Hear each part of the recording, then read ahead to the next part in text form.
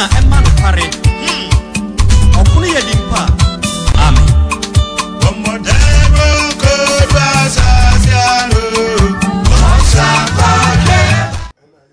Everybody for this year at show. Afi man no kran so e. Yo, ya me sha bebre say nenso aso ready ani. Na odi yenkwa ache na wuku adan so yesa di ahia. Ya me onsha papa papa. Amen. Ne ati ahwefo a mo hweti TV. Yes. Amen. Asane ne first time odi atu THM TV a ebi a wo scroll ya na kwakoto me nyi firi ho. Yes. Esan say wade won the pama enye mistake kra. Wade won the pama say ope asem be me wo kra TVs ni doso. Na beto hedia mesrew ma ento heya esan se wade woni papa e de ma yedia any THM TV True to Ministry a TV station no enti wade adum ti ebra wo behwe ya wo beti nse bebre anopai se obi a wafa to hontem ka be hu se nsabosu ekoso ahomache no free the bandage ekoso anopai so nyame asem ekoso efi edwada kosi kwasiada je se nyame asem ko a ene nyame sam nko adwumadi nko a na obeti nyame hiraw amen na onyo kese emreda se woni ebetuna nyame hiraw bebre ya yesof pan apostle Moses degeno nyame hiraw ne okafo prophet asofu akaina ye nchia so nko ema motachiman fo nso ye chia mo ye nanu mo brekum ene pandai fo nso nyame onhira papa papa ye nko so ready adwuma mu na ye bre enye kwada sa hansa akuma da fo ina ye chia papa papa nyame nka mo ho officers ni members nyina nyame onhira mo amen ye nko so ara na ni say one day e bedu ye kro ni mo amen anopai ele radio ase me ne pastor Stephen amofa ene wo ha nyame nhira bebre ye nuanom so omoboa ye na da mo de ye konframa mo nyame onhira mo kameraman ni mu amo MC arena nyame onhira mo nyame kese pastor Stephen bompaye abre be hejumadi asi odum nyina nya nkopon ye da wase ihyiranka wudin se nenso wama adechipa achi ye otworo sa adeche wei aseyese ye de osuma ye na adwuma ebra ya be ye mpai boni ya de sreje nyina ne se ma wasema wo kai no enya adwuma ewe Yesu dimo okra biara ene wasiesie na ma ena asimu no yesese na kuma mu mie na wasema wo de be na wo ni so de aba etimi awura ne mu na agene krefi osum yara wase yakatumidie ni mpanini nyina hye fo akota kyerema so ekasa onkonkon o Yesu ne mu ne yabompai amen amen bebre yede radio anopai komo ayedie no etie da so ne say how shall we escape if we ignore such a great salvation yebedwane afri hu sen se yepo enkwagye kese a eti se ya eya sema emu oduru na migidi se wale beboa yen ama yati ase wo apafofo ni mo no ye won sema wodo be miensa bi a ehwa no yie no ibisa he no yanyi ano ba ko nie ekwan and I say how shall we escape if we ignore if we neglect such a great salvation and kwanje kese a wode adom ye no se yamu a ibedwan da firi ho sen eya sembisa hanu yie ne wo han ho e wo mene wo ho ba ko so e wo Mark chapter 8 ya kinka Hebrew chapter 2 verse 3 answer ya kinka Hebrew fo ma timye ne yimu ba ko besi miensa yeah asode a wo yeti agenkwa asode a wo yeti agenkwa yenti eseyese yenti esese ye so no ma yatie ni mu ma no broso yo na yansan hu dabi na yansan hu o se yenti esese ye so no ma yatie o ka fi verse 1 obisi verse 3 o se ni yenti esese ye so enioma yatie ma no broso na yansan hu dabi na yansan hu dabi na se asemo no ma abofo so kan ye ni timi abofo no se mo kan na etimu ye na emrato ne asodi bienya na ketua sa yensu se yamu nkwaje kese etisi ya ye bedwane afiri mu se yensu yamu nkwaje kese a eti sei ya ye bedwane afiri mu efo de wadi fira se kan wona otie ne hyemu din mai wona wotie no hyemu din emai everybody shout amen enti asem bisa ba ko woni testament mu a ewo nipa ho no anu yi o mi ho ba ko so Mark chapter 8 verse 36 ya kankan asempase de mako choma eti wotwe ni maduasa enwotwe Osina obiara na ni bewu me ne me nsem ho. Enema aware sey for ne ne bonefo yi mo no. Ono so obeye onipa ba no aniwu eda. Mark chapter 8 verse 36. Pacha. Go. 36. Yeah, 36. Mark chapter Marko asempa se de Marko 19 wotwe. Yi mo dia sense. Na so onipa nya wiase nyina. Na se onipa nya wiase nyina. Na ohwere ne kra. Na ohwere ne kra. Emfaso ben na obi. Emfaso ben na obi. Ye question. Anu yi no eno so wo menu mienu. If any unanswered questions, ye bisa asem no now enyi anu yi no ejina me ne wo mi no se onipa enya wiase nyina na ohwere ne kra emfaso ben no benya. Your question back on so. Question back be also 1 Peter chapter 4 verse 17. Ya kenkai Petro nguma edi kantin na ni mu dunso. Na ebre no adru sai atemu fi ase Nyankopon fi. Ebre no adru sai atemu no e hya ase fi Onyankopon fi. We bi sa asemu. Nti asemu bi sa nie.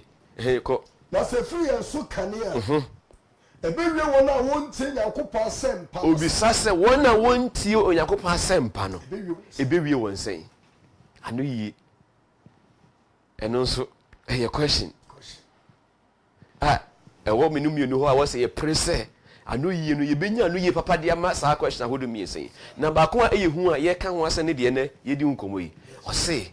ye mu enkwagye kese ati sei ya. Ye bedwane afiri ho sei. Ahefa na ebe dwane afa. O dwane akɔhe. Ukɔ wiem. Ana ukɔ asase ase. Ukɔ pumu.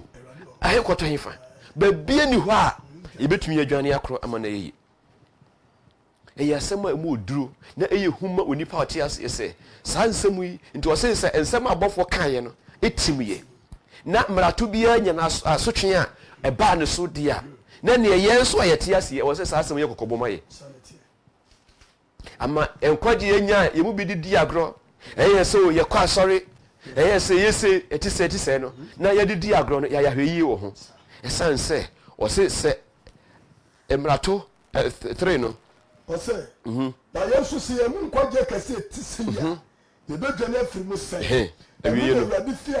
enu ne radi fi ase kan ye no wona wote ye ni hyemu den mai won de wo se wo mu de o mu hyemu den emaye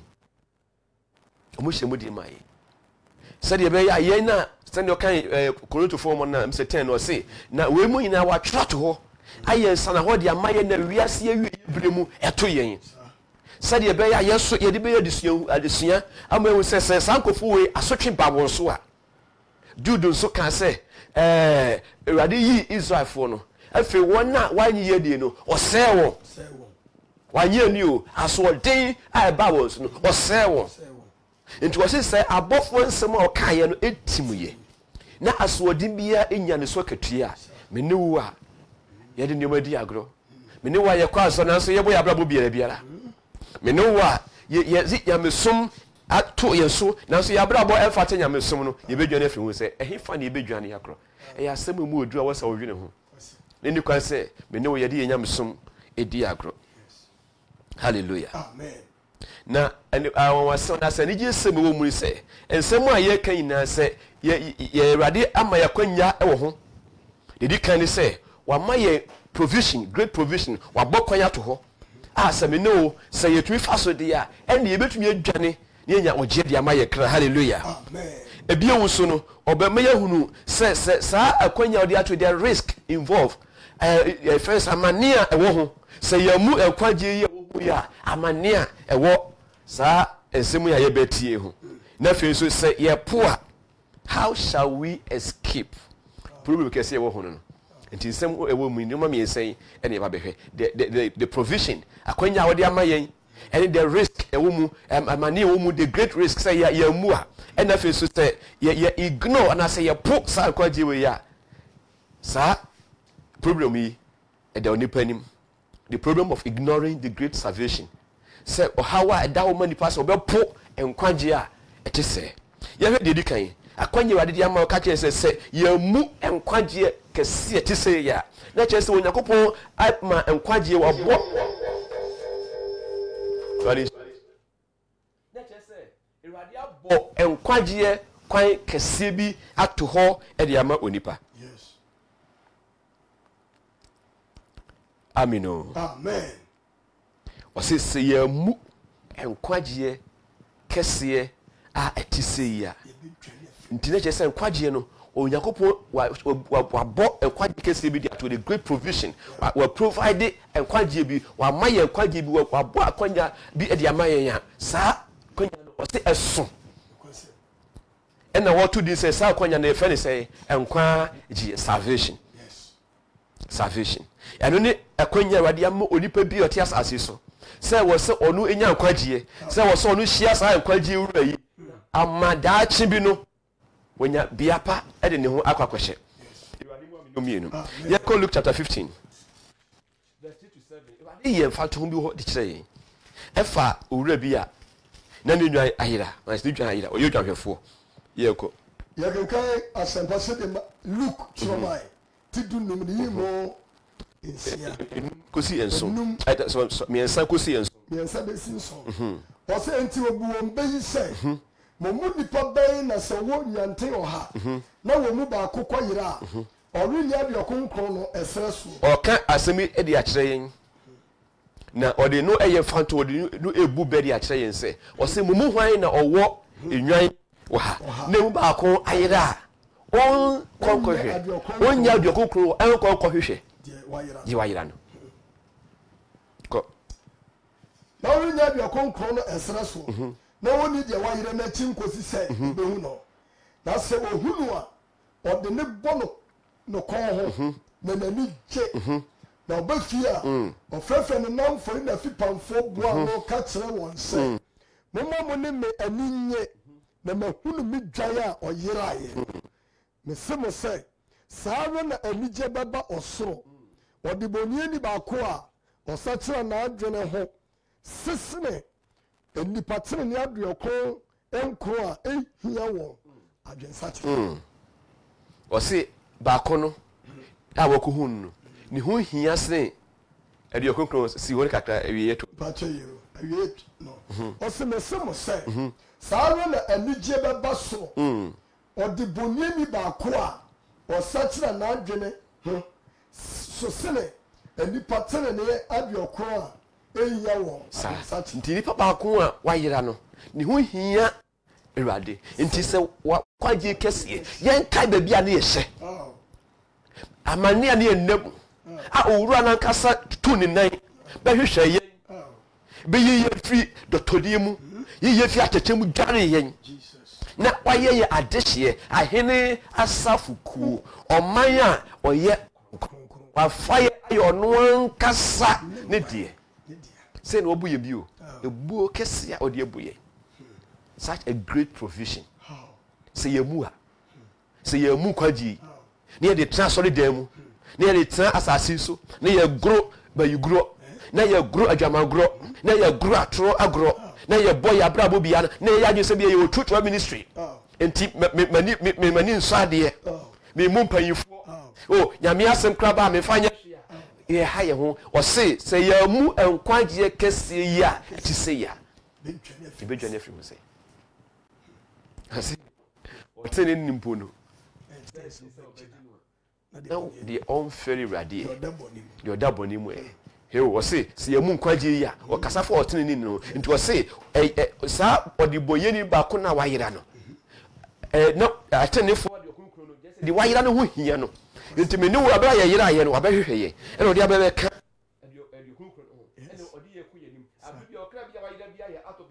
yes ɛna ɔhwehwɛ yɛ oguso hwehwɛ sɛ yɛayera yɛmmra fie amen amen nti Awurade kyerɛ yɛ kwan a ɔfa so a ɔde bɔyɛni a ɔte sɛ me na yɛyɛ ade bɔyɛfoɔ na kane abraba yɛ ti mu na ma yɛayera na ɔbɛhwehwɛ yɛn na ɔde aba anyɔkofa mu nti yɛka adom sana sɛ yɛn nyinaa san ka Awurade Yesu Kristo adom Onyankopɔn bɔburo Onyankopɔn dɔ ɛna fi wia yɛka so konkron ayɔnkofa saa ayɔnkofa na Onyankopɔn ne onipa wɔ na ɛyera yɛ no afei ɛbrɛ a ɔbɛkyin yɛ na ɔbɛhwehwɛ onipa no ɔdeɛ ɛba sɛ he's restoring that fellowship saa ayɔnkofa na ayera no afei ɔka yɛ abom yɛne na bɛbɛnya saa ayɔnkofa yi bio na fe sa yon ko fa ne ba ne nsam a ye ba be ye ne de o se no hu no o ne bo ne kon ho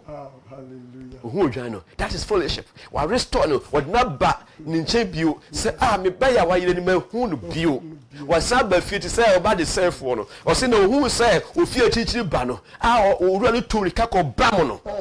no ka se me ba yirai ene wa sana tade odi afi suban fufuro suban ya odi ma no na ye papa no ko se no ko fa wi suban de hyeye na fe oba ni ba ne won so san ba ni wura ne nche no o se san suban bi yes no man atade fufuro hyeye yes sana yesu kristo tie sa oji na odi achi mi no mi no ana o hwe kwan se sa enkwaji ye bebu sa enkwaji kwa me be fa so ye bebu sa enkwaji ba de ya na se du a obeti ya si bebre hallelujah amen enti diri kan enkwaji and you be an enya when nipa be na ye ba na edu ko bi se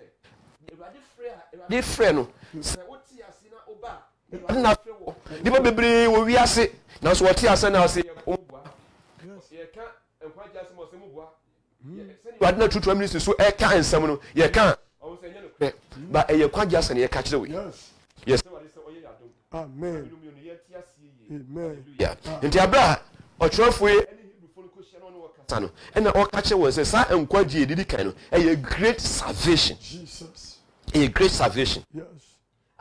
A great salvation. John chapter 3 verse 16 say, said Yakopo do yasini.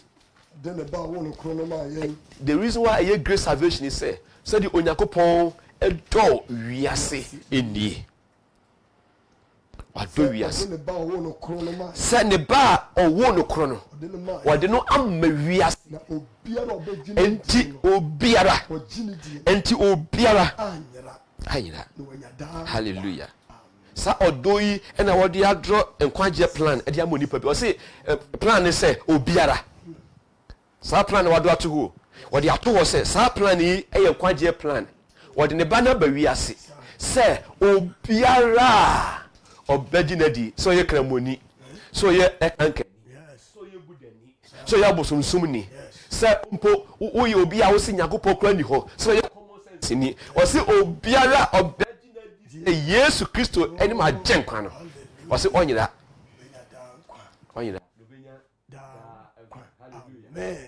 the Lord hallelujah amen obiya dankwa na onyira Sesi subi mami John chapter 3 verse 16. Acho ye sesi subi. Asempo subi ye mi trometi ye sadi budu nsiano.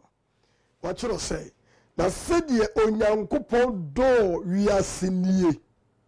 Sa ode ne ba owo no kro no maye. Na obiara ogino die no anyra na wanya da enkwa. Obiara ogini die no anyra ni wanya da enkwa hallelujah amen obiara ogini die no anyra onyira wanya da it is wanyi na ni a wayira kwasem aye tietia yes so wanyi Yesu ani a wayira na wo so ababeji Yesu adi so akwaje otutu ne fomu ye do say se ebeye din se obeji otre ni a na de on ferry erade the unfairly radi kasati radi kase Yesu Kristo ye mpraba kase Yesu Kristo kro ya na system nyawe sumbia ni ho Kristo sumbia ni ho na wa kasati ye wose de wagie di na nkwaje na so no na wo musa nkwaje na ebeye den se ebeje no wa unfairly radi radi ni pardon amen enti sa nkwaje yi eye great because odo kese bi ene yi na di odo kese ibadi ni do kese pa na yi na di se wa boni pa se ni suban ni seso na oni ni pa nyoko fam atete enti na wase ono ankasa sa ya hihie na wonyama so dwahwefo no na oni nwan oha nantie na ba ko afiri mu no ayam hihie se mi a kameka sa ade ko akwe de wo ha no edoso wansuro se obeja de aka ne ho ohwehwe de wayira no you are go so hwehwe yes so hu so a e masa nkwaje nyakwa you know kasa how shall we escape if we ignore such a great salvation how shall we escape adon kesi bi and odi adon onipa ɔde adom kɛse adom nipa sɛ wama yɛn kwagye so ɔdɔfoɔ saa nkwagye wei a yɛka wɔ asɛm yi ɛnyɛ deɛ yɛnya ne wɔ kwan so na nam so wɔnya asedi o ne boɔden ne boɔden hwɛ sɛ me ne wo yɛ pane yɛ adwuma na pane na wɔ yɛn wodɔ afuo na nkasɛɛ awɔ wo hwɛ sɛ woyɛ adeɛ bi na ɛgya hye wo hwɛ yawa na wei me ne wo nkwagye nto yɛabɔ no wayɛ mmerɛ yɛabɔ no yɛakyete ne honam yɛabɔ no ani so afi n'akyi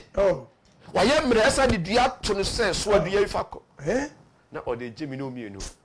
saa maneɛ no aka wɔ sɛ yɛkɔkɔ hu no saa bɔneɛ ka tua no aka wɔ sɛ me ne wɔyɛ kɔkɔ tua no ɛna wobɛgyina mu di ma me ne omienu ɛna na wama yɛ nkwagye no kwa ɔde akyɛ yɛn deɛ ɛbɛma yɛnya nkwagye no ate yɛwa sɛ wobɛgye yesu kristo adi wonya adwuma bia bio ɛnyɛ fasting ɛnyɛ mountain so kɔ adwuma wɔ ho no sɛ di yesu kristo di ɔsɛ sɛre onyankopɔn dɛ owiase ni sɛ ɔde ne ba ɔwɔ no kromae saa plan ni wɔhyehyɛ to hɔ back in eternity ɔsɛ na ɔnya nhyɛ wiase asɛm woka di sɛm no na ɔsɛ ɔkum oguama no saa hyehyɛ yi so da wo amene omienu na saa hyehyɛ yi ɛba asase so abla nipa fom kwan aba nipa yera ayɛ no yɛ ne awurade yesu kristo ɛbɛyi ne ho adi so onipa bi a ɔbɛgye no adi bia no ɔbɛnya daa nkwa na ɔnyera so this is a great provision a onyankopɔn ade ama yɛ and it is great because great love provided it ɔdɔ kɛseɛ bi ɛna ɛyi na ɛdeɛ it is great because the great price paid for it because of the great that's the meaning onyankopɔn yɛ honhom no manifest in the flesh asɛm no a ɛyɛ honhom no afi aba bɛda ne ho adi wɔ honam ɔno ne ɛfɛ no onyankopɔn ba no nti ɔno ankasa ɛde ne ho bɛtwa so ɔde ne ho ɛma yɛ yɛn mu na onyankopɔn dɔ ɛyi ne ho adi sɛ wɔyɛ ho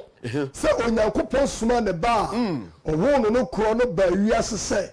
yɛmfa no so ɛnya nkwa hallelujah amen onyankopɔn de ne ba ɔwo no korɔ ɛma sɛ yɛmfa no so ɛnya nkwa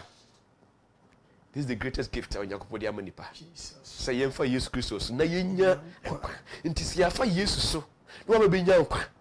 ɛne na wode nkwagye ɛtwi makeups ɛne na wode nkwagye ɛhyɛ skinny ɛne na wode nkwagye ɛbɔ adwaman ɛne na wode nkwagye ɛdi obi kuro akyi ɛne na wode nkwagye ɛtwa loto ɛne na wode nkwagye ɛkɔ ntɔkwa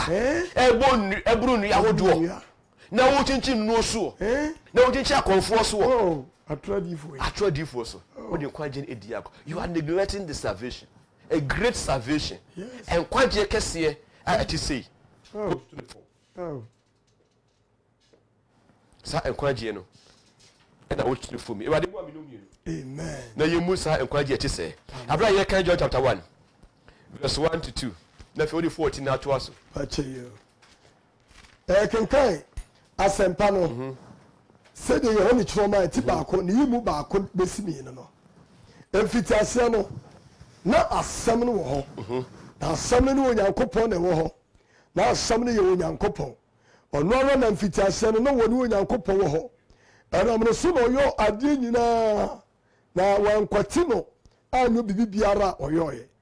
ne mu na nkwa wɔ na nkwa no ne nnipa han dunan no na asɛm no bɛyɛ honam na ɔbɛtena yɛ mu na ehunu n'ani onyam sɛ agya ne ba a wɔwo no korɔ ani onyam na adom ne nokorɛ ayɛ no ma amen patɔ bɛsɛ si so bie asɛmpa no sɛdeɛ yohane kyerɛ maa yɛn ti baako ne yi mu a ɛyɛ dunan na asɛm no bɛyɛ honam na ɔbɛtena yɛ mu na ehunu ani onyam sɛ agya no ba a ɔwo no korɔ ani onyam hallelujah na adom ne nokorɛ ayɛ no ma na adom ne nokorɛ ayɛ ne ma nti ɔsi fitiaseɛ na asɛm no ɛwɔ hɔ na asɛm no ne onyankopɔn ne wɔ hɔ na asɛm ne onyankopɔn ti abla nipa fom yɛ wɔ Genesis na mpo odika ɔde hyɛ ɛfɛ sɛ ne sika ɔwɔ ɔdefoɔ na ɔyɛ no ɔde ne nyinaa bɛbɛtua mene wo ehia a ɛyɛ bɔne a mene wo yɛayɛ no ama yɛabɛyɛ ehiafoɔ sɛ bɔne yɛpɛtua na wɔ sɛ yɛni sika yɛbɛtua Here, you need to be treated as a canoe. Into a lawyer default, or see me treat a canamo. Yes. Maybe you're default. The same fancy you could have, I'm putting a whiskey. In fact, Ghana, despite. Now, a brand to be at the car. Was okay, you know, bit chiamo. Hey, Minini says, I brand better to despite the form down. So, yes, you can because we will near for papa. We need Kaye. We will more do for, but we are no war, pay we. Never Japadia war, ship or war, FSS or war, TV or war, or Tony in the Joe. Hey, only Kaye cry. When I'm from put it, sir. Hey, silent at you. San Quajin, and then Moyaka, they say. Ono de oyo nyakopo ntino oda se yo ni nyakopo ne mum ka che se ye mu enkwagye kese ya sika na diche na defu ya oya ode betua ka agye no mienu se ye mu se mamu ye na wo so mu a ono fo ode ba edu ha beti ase wo se onu na koyo defo na so ogya ho e betua ye kamaye obi ohia ni yenti how be you hear any? Send a be a default. Yes. And Peter so saying. What's the same with him say? Say, Winnim say, one from no more a pro. Neoma a pro to say, and Neoma pro, na I said, Debbie. Jute, Amashika, I know. Or say, Jute, Sika pro. Right. Mo abrabo you know how to so to be say so onipa nya wiase ajapade nyina na ohwe ne kra ajapade ahwe ye gold ya ukunipa epe kasi ya o pre kunipa gagro bi be waja ho mo bi be fa o nipa ne kwa betra sa be didi batempa o me hwesu yie ebra wo pre aka wo say wo di buo nipa no wa kanta ni nyina so no be waja ho yentumi fa ka ni nsio ye di sio kra fa so bi amaso hu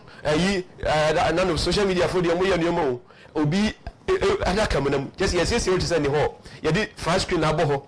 ye di kunye so na ye na to amenanim nipa wo ye dan ya ba bi ododote ye wo ntumi ya ho hwe ba bre ya tiase na wo se hu kwagye kese ya apue e de ama onipa se ye mu kwagye kese te se so for mini asofo ibade ehu ye mobu adichi bia no mo ye kwanya se ensa cha yadwe o mo ye kwanya se ensa cha yadwe se ye musa kwagye ya ye be nto se munim se o se munim se wan fa enoma epro dweta na sika anyem mo abrabo hunu a mo agyanom de ma mo no mu na mom o de Kristo a o tese edwama only them ninke kaye no muja na mom Kristo oye dwama no tese dwama no oni dem ninke kaye no muja dem ninke kaye bia no akoda dem so kaya muja ni den ne buo no ayede we are talking about the great price that was paid for our salvation o say muja no ne buo den o say sa muja e kasa yesi e buildie ne buo ye tini ye o say ye mu kwaje muja ne ntumi tuaka ye moja ntumi tuaka wiase ni panyina moja kabom wa efinko ye be sone so asone so ye nya ba ko tsekura ale te ye fi o se sa moja edam ni kikaye ba ko kura enim ba ko si edam efi ayesa ka ntumi nya omi no mi no te said de obi da hospital ne ye ko boni moja na ye di moja ko fa fidie mo moja esiwo omoje diabetes wo omoje say cancer wo ti ye de manu enye yi ya reject yesu moja na ntesa to say ye mu kwaje kese ya etise ya nti we are talking about the great provision akonya kese nyakopon edi ato ama menu mienu ye wo so ye bia so ji ye no waye and odi agie nti so bu ye bi no obi sa kwa kese se de amaya we should not neglect it. It is great because of the great blessing included in it. Yes. Enshira bi eka ho ekwaje na ye ne kese enko a enshira kese bi so eka ho. Ephesians chapter 1 verse 3 yaka Efesu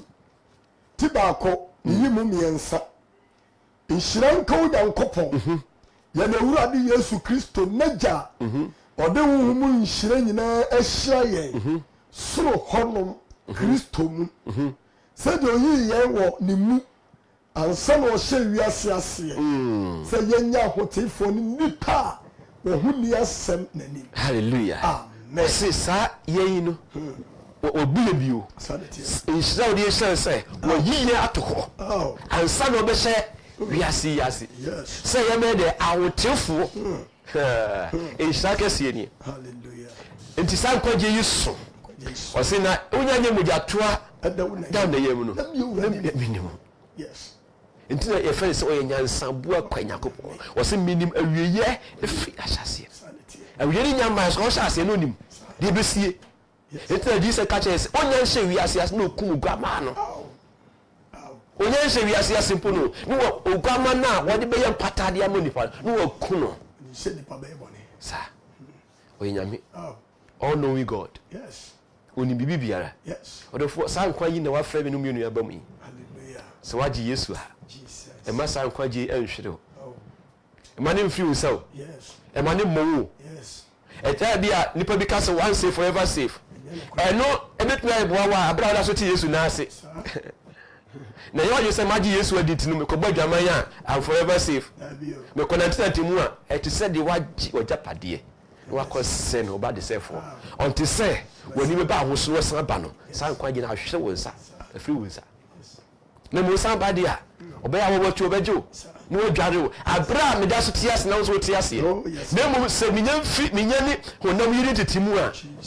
case close abrɛ a Adam ɔne honhom de tete mu pɛ ɛne ɛkuro so friends Eden true ne mu wɔafiri honhom tebea foforɔ aba honam mu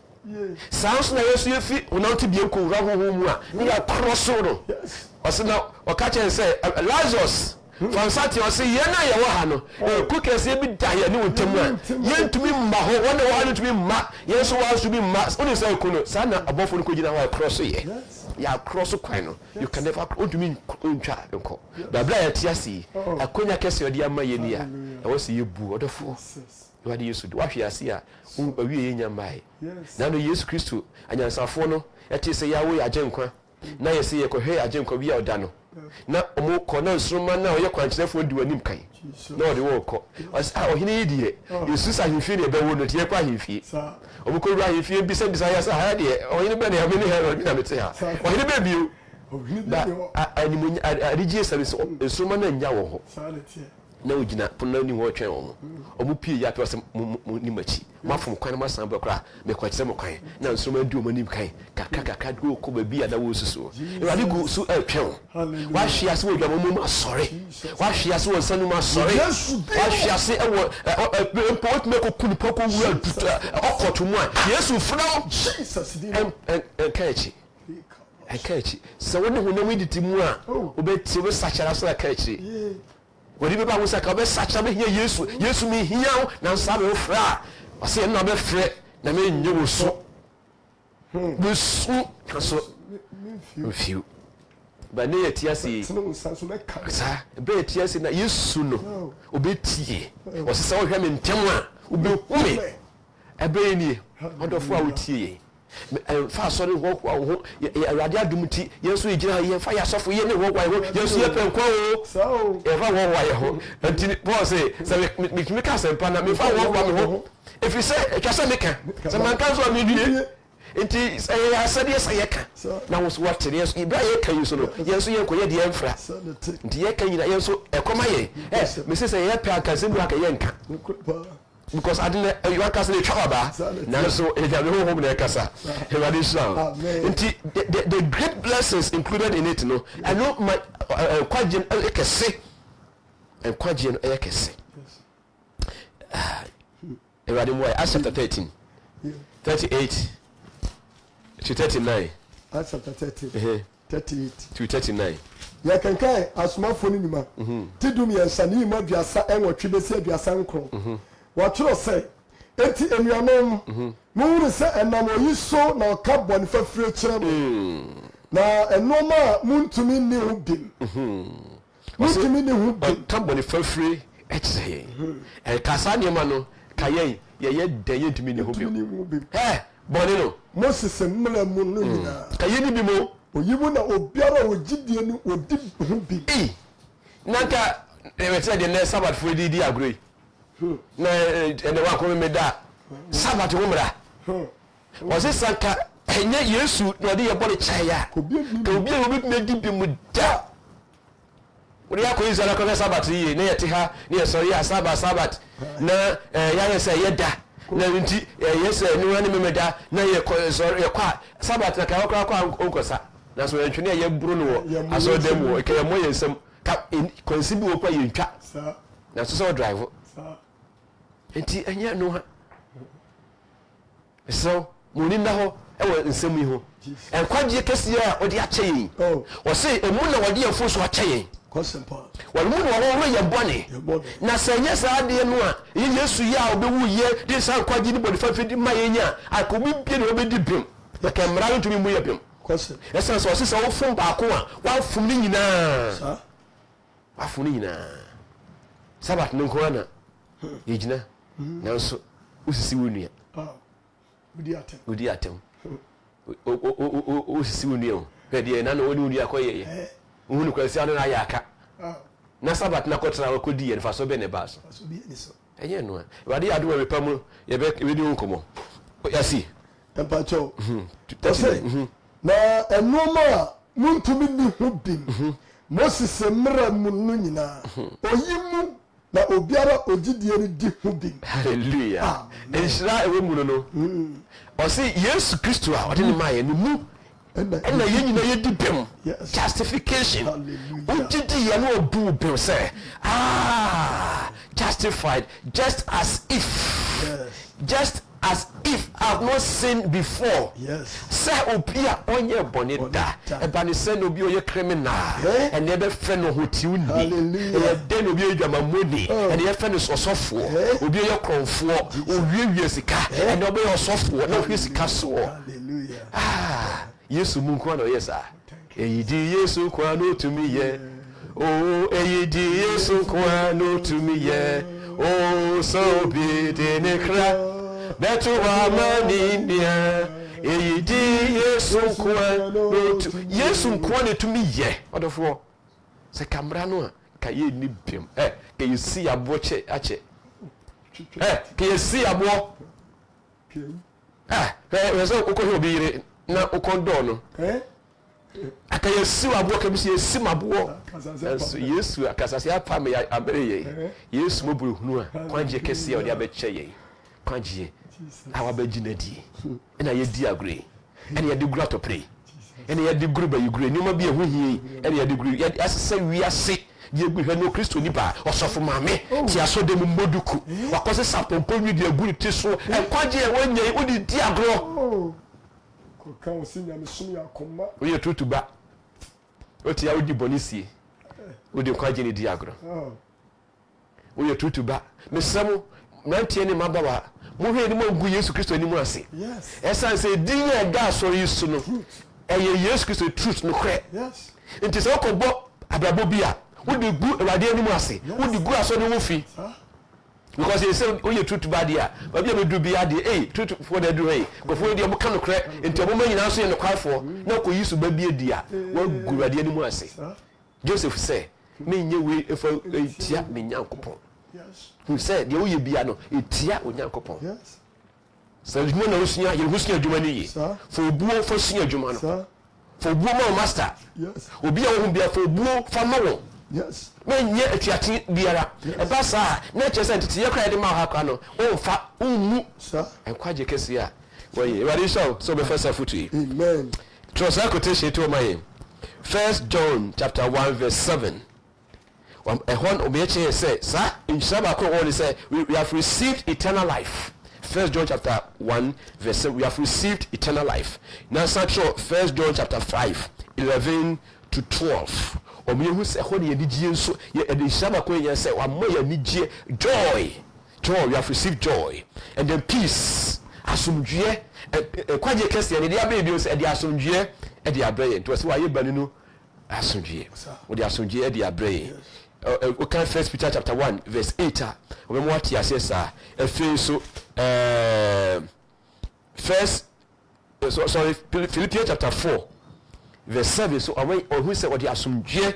e de abraye hallelujah amen the asumdue e de abraye the dika kan ye e wo ask no o me so what the money ache yen and 1 John 1 verse 7 no wa ho ye wa three ho, and then eternal life no 1 John chapter 5 11 to 12, and then having joy or the anije so the abraham anije or the amay say for 1 Peter chapter 1 verse 8, and asomdwe is raba kubius asomdwe e wo sa ogie mu e wo Philippians chapter 4 verse 7. Now we are tell you so adom instead bi we kwa die mu no adom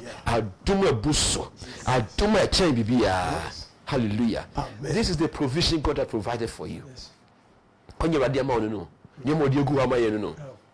Great provision. Yes. No catch you say they told me no you be the come I will say the great risk to when we neglect such or say you mun kwaje kesi say ya. The risk involved, the danger involved. Say you mua almost papa deliberate refusal. Say omo nya sempani ni or shut up say me mo kan kra yes akira. Skin ni e be hye. Makeup ye be ye. Nsumade na mo kan ye be hye. Yo. Uri hye e dare dura. Kwako hia owura no. The obu attention no. Say catch later 20. I say this school fees am no kodi. Na ya pam school fees. Na oba say oba say school fees mintua. Ne o ko school mu no bi sasa. Na skala me de ma no. O de ko ye dey. Na o gina ho ntumi nkasa. Na ye de wa to table so ni etwa omba. Hey. You are the boy. Amen. Enti danger no. John 3:16 me ati asese sunya kopodo wiase ni so ne bo wo kromaye obi piara obegina di no ayina nti sa wogidi a ekese o se bi muti bi mu anyi ani ebi mu so giye nti se bi me dwane dia ba ko se ye wosi ye gidie ne mo se ya anye dia se ya accept ya se ya anye ye dia de ne ma se ye de fo ma no ante wo sa anye ya enye achedie ta so kutani wura no se we eye nkwaje na ya achedie se ya anye sa nkwaje ya odofo danger bi e wo nipa anim great danger wo se na dudu a woje no wona woje ne dindi ye no o ma wo tumi ndi se wo gide a ene o de be che okwa ebi wo so danger wa ho ne se neglecting sa opo ba ko ye rejecting wa say bi mo giye and then bi mo so ashada pa neglect enti ebra kwaje ne balance no na o neglect yakopon asem no enu yade e huma onipa yen ke wade asem Luke Acts chapter 16 verse 31 na mo boso ntente na e say between the asem ba we here ya kankan asomafo ni matidin sani ma duasa ba ko esun sorry 31 sorry aduasa ba ko na wo say Jeradi Yesu di o say Jeradi Yesu Kristo di obaje woni ufiefo obaje oni ufiefo nkwa amen for 24 25 no to asomai 24 verse chapter 24 verse 25 ya ka asomafo ni mate aduonu nai ni yimo aduonu enum watro say na orika tere ne anidaho ne atemu a ereba no ho asem no Felix Roy no bua say say die ko na minya daje a mema wabefrew odofo ehu sambi eda nipanim nyoma ehu ewo nipanim se edikan se ya reject na ya nye enkwaje no na ya sheda pa epo enkwaje no nyoma ewo ehu eda nipanim nipa bebre nipa pempem neglect ye ne anu kamufo yesemo mempo Yesu Kristo so de ne agenkwa nyoma ehu da o say onipa o oteni no de waje enkwaje so wo mumpa ebe wie ni sanya no say de so be sa nipa no na wo umu na wo fere o ye dey nti ye do ne de kasa che wo say Yesu Kristo ko ne agenkwa o de ko de sa nkwaje amanipa say ye gia ebe ye nkwaje e de amaye hallelujah me so bebre me masa nkwaje ntwa honko etwamu a obeya ne bio no mpo wunya bio woni osina na neti ye no na oda ojamu afi so ye the last one the problem say ye po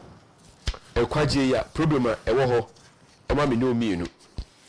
Matthew chapter 26 verse 41 Asempa said the Matthew Chomati Aduni said he went. How shall we escape? The prayer is how shall we escape? Say, quite many first we journey. Adriana back. No way, no mom pie. The man goes so shame. How many pedie? Now one number a or some way. No mom pie. No mom pie. Mon goes so shame. The man goes so him. How many pay? How many pay? How can we solve this? A comment of us why you me a cry. Say your moon quite cassette say you be journey a free who say. Problem never down. And find someone yet, of course I can do school no. Almost it must be a funny problem solving. Yet the two are 10 West of us are. And your problem can see that a doubt when you pen him. Now if he has what's not now would journey home. Or therefore, trust not to know. Not beside a tabia and a pass of Castaname fast and Bumpa. Oh, pre anti day said, because we saw the Boyeniana. And Tiana P say yes, Christo to bend to the Shani and to make Cobiana. Or the foreign children to bend to the Shani. Now, one night, yes, Christo Diano, one a betty and ne set to bend to that Shani into an end. So, yes, dear, about one take. The other thing I say, I know so TV, I was teacher, the union be a metrame and I so say, in Ayoko. But money is a may. Indeed, a bad knows what TV I was a. Ecophobia, you know. Ecophobia, you know. And about one night in Nimbus, I rapture no can was so and a panel. Yea, and that we used to see fast the idea of 2 war. Now, yes, say, who was the cars who to mean talk. Oh, who to mean D. Hey, what me dinner? What to me? Into a and I was a solve problem. Now, your bomb say, young poor and quite yet to say. Yes. Making an now, you ready? So, John chapter 3, verse 36. Area mine. John chapter 3, verse 36. You are crying as a panel. Said you have a champ, and sat. You might be a sir and see.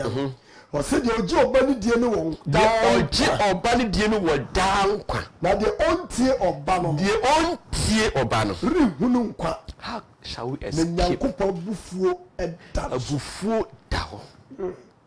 How shall we escape if we ignore such a great salvation? The problem of neglecting, or how I walk when it says that all posts are quaji. Was it a buffo be down? Hey, some buffo no. Eh, say obi wa de kwana bufu ni pakra bufu no a we say sitie na onyankopon ne ne ba gigi sa pare depart eye hu onofo eye hu sa pare na ye fi hu na mi onni wo ho na ka se depart na wa chia ho o se mi o so for ta ka say mi amai na ka se depart say me madoje yo sa bre no you need control. Baby, and from an epic of a corner, want to me control. As I say, on the 2 in a dear, or turning Sassa could see on the beco, or Cassan could see a beco. Yes. So we're born when you pay us, agent and chat, but him, no papa, who must say, 4 papa, Jan Timo, no the Mutual, Aquanifa, no the Bukum, no the Yan Aquanifa, no catch it in Yan say, when I say, I could muja him. Catch us more major to me. Someone, hey, I didn't hear. You be a they say you neglected such a great salvation. When you can see what they are made, ya po, or Jesus were D, now Snabra boy, yet. But I saw we ask no essence. Your castle, we are the same makeups, my share, trousers shall buy share. You know, we are some a bit soon quite check. Or the 4 idea, yeah. The amount for takas with the fan quantity, yes, and you didn't quantity about Moka, and the quantity is over years because we yes, and all years because you when Sawi is to be Susan quite general. You have been saved, but Sadi will be soon quite general, quite amount to me right here. Next on quite general pay. Yes. You tend to you pay your concrete and you move and they are bonting. And the person you bone down with the show. Yes. Now your budget, you know, or you be a down, but your bell polo when Yakupo Buffo and Tanish. Jesus Christ. Yakupo Buffo 3 verse 18. Am I when I joined chapter 3? You would do what channel. Dear or Jimmy, dear no. Oh, Munaten. The original, oh, Munaten. Now the only near, no Bunaten that I say. When you know, Couple Dino, any. So, why you on your coupon back chrono Dino, any. Therefore, I bet everybody has some AC. akwanya biu e dia man say ya hwe ase ya yen sorry ti bia bia akokoto bu bia no yes o say botin ni kokko na say o tie na osesa dia ene ori wu no benya nkwa na say wantie dia o de ban betu na kwamu na obewu o say yen dia be paye nsafi moja ene rade ya soma ye say ye family we so wantia no me da ho o say wa dum sa nipa no the bufu eda ho sa nipa no for eno crew how will you escape yami so amen no why na yenso yensacha ya adwene yehunu se dan eni adeche bia no dana ben o se adeche o kan se adeche ko anim adeche ko anim na the science aben intino adeche o se adeche ko anim anajo ko anim anajo ne se dan anajo ne ko anim adeche aben adeche no so aben entimo mayenyi sum nyuma ngu entimo mayenyi esum na yense hai akodi yenyi esu nyuma ngu wi asensem oba ku kwaso yakata otiri so mo akoma mu nti enfo bi ho asem nhye mu emeyi uji wans emeshatare kama kata wo ho mo akoma mu ye poto wa ma seta kama na beto akoma mu wonu unu ya etwe wonu unu ya aka wo ka unu ya wasa ya udi ne wo kokosa ya se ni papo ba do tutu owudi mi ho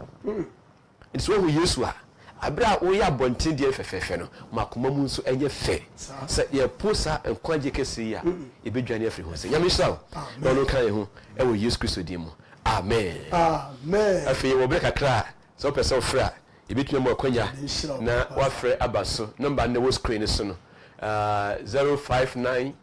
7724291 059 7724291 na 020 there was screen anim no ofrepe na odum o TV no nti me kase ma no kwere so a na waje se fa kire wiase na aboye bebre ye ka se awade adum ti asafo no bi wo Ghana fa na bebre nti se pese oni ye somo a screen na wo ya cho contact no and no fa fra and say numbers na wo screen so wo ya cho contact ofra ye no be din komo na ba bia wo bia pese awade boa na ye ben wo no ye ne wadi hu komo ni awade ama bi so aben mo a wo sunyane a mo frɛ no mo nka mo homum na ye pon a mo frɛ ye numbers no na ye ne mu ni komo esan se e awade akoma so ade se ye bebem wo pa enti se wo so abetumi afrɛ no aba so amaye di yeka say wadi adum ti brekum so yo man kwani so e no age so fa che wiase hello yo pa che odini ba bia afrefi hello pa che odini ba bia afrefi hello yes please hello so if it TV no dum TV na kasa free phone him fa che wiase ya famna na ku ya che ku eradi ni to be and yes mama e cry eradi e cry amen and that's been any the senior teacher yo ola le mun na kese di bat ya mi sha bre yo amen ya mi sha papa yo we bit me for free for bio so wo ho abet me aba na ya kasma no kwere so a no ka se fa che wiase yes wa wo frepe dum TV no na kasa free phone na tarwa so no wo kasa free mu a ye bete wonka ntina me chere se nyame adom yo manokra so e no age so fa che wiase yo wodi ba bia wo free fi if I show me kasa to the mind bro all right let me show ba jo kasa no kwere yo fanchi wiase me passion me dede ya wajma mlechi me kasa to the mind bro yo o papa we de me da se pa nyami shira won kwaje ya mode abra me na no pai na mo so metima ma ya audition so ampa amen so se ni tembia na ya mon kai mo mpa mo se metima gina na metima so nyankopon yo so mo pa yo nyami sha me pa che ye pon a eya frɛ contact no adofo bi odoma hinkro ye de wo mema mo na mu no mo hia ebebu akese pa ma wo so atumi agina ewo nyamesumu na abu akese pa mane kwene so e no age so fa che wiase okay nti make us say brekum so rade adom branch ba ko ho doma yunkuro so adofo bi wo ho bobo mo hano mane kwere so e okay enti so wo doma yunkuro a e pon me yesa ka contact no ba bibia wo kana fa na bia no Ewade Adum TV betumi abɛn Ewade Adum TV no ɛbɛbɛn kanfoma adofo yɛbɛtumi ahyia wɔ Facebook YouTube na oni asum amana hye yisudin animunya wo nua bi amana one na onya ba bia nkwa asɔre a kanfo tutu ministry man no yɛwɔ Zoom online platform wɔ hɔ yɛn no bi wɔ Germany US Italy France be all over the world also mo ne ɛsum online a onso be fa so dia mantie o nkran so na bia person ye so ankran so ye ho ye amasama ye wo ya bi nkran ye wi ye wo achimota kasoa ena suhum so ye wo ho anti se wo nkran ya wotumi abe ho ko boase so a ye wo boase boss man hona station hona ye ho na face nunkwa ono fe dunkwa German na fe so oboase amanchim ai friend akrufo mu so no ahosi ye ho ko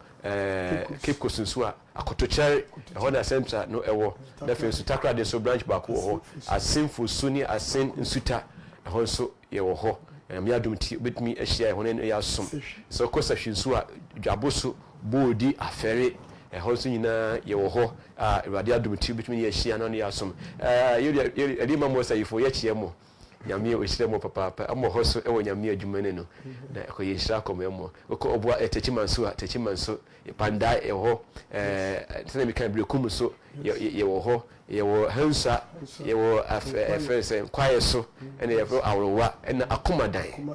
nti ye wo ho bomodi ya se ene ye ntu anamo fayadamfo na obeye hira kese edi amo nyame o hira wa ebi asempa yi o pese do homa Yesu Kristo yetumi nsi ko yetumi nko abaye mo asa kwanya yi nti eye apam ene Ewade ewo a eye asodua pam na sa asodua pam no osise odo anu pam ka se Yesu Kristo ne Ewade na do akoma gidi se Onyankopon nya ne fe wo foma obeje won kwan no anu no nti me pese o ka bi di machi so pese odo homa Yesu Kristo na ene ne nya asodua pam na beye mo akese edi ama nti obeka di machi ka se Ewade Yesu megidi se woni Ewade me boni nti ena wuwuye me bimbu nti ena wo sorry nti enne me fawo ye me Ewade ne me kra agenkwa me nkwa na aka nyina me de besom nti Ewade boa me amen so what be aka say do kwai mu abe Nyankopon ba ihia ne so bi tu anamo ne Nyankopon ma tu anamo pia sorry ya church enye sorry abeko ne muduku ne adi mekas ne insane ma yomo ba de ho de okotena usa kwa kowu okotena samafo asafo mo pen sorry ya be church we dey do akọ heaven eni ade ehia be mo ababebo pa na nko yo hwede o ma betutu nsidua na fa ho kodon na so nya ba bi so nko so ya kan futu ministry ma se brane ne yemesom na be yira afi so ye be free adwumadi ahodo bebre ho abekoso obeti friends free the bandage ho ewia Ewade na apostle so e back to the Bible ebebreye na Johnson free the bandage yamisha ye heavy trumpet ye wo fimo hintasam ye ebebreye makosam wo ho the state of the Lord's church ni nyina e wo ho a ebeboa amawa me so Christiani yamisha bebreye no ntina ni mu chira that's enne se Yesu amba ye be share pastor yamisha bebreye e wo Yesu dim amen One sang for Bible. Wama francano na pare eidra. One sang for Bible.